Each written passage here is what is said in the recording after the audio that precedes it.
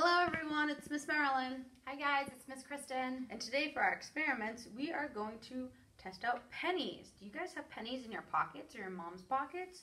They equal to 1 cent. Today we're going to test out if we can turn them green and how that works. So, what do we need? We need a plate, paper towels, your pennies, vinegar, and salt.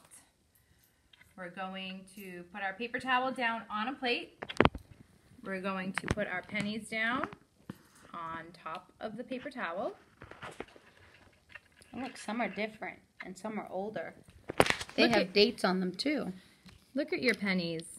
See what you see on them. Here's or talk about what you see on them.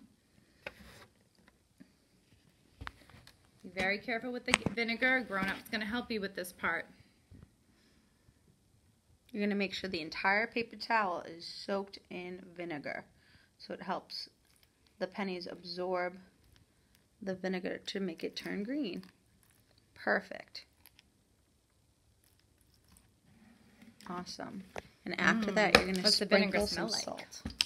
Oh, I don't like that smell. Oh, I don't mind it. You're going to add some salt on top of the pennies.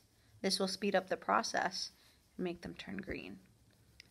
Pennies are made from copper. And the older the penny, the faster it will turn green. The newer the penny has less copper in them, so they won't turn green for a long time. So we're going to set this aside for a little bit, and we're going to check it out in a little while and see if the pennies are green. Bye, guys. Bye, guys.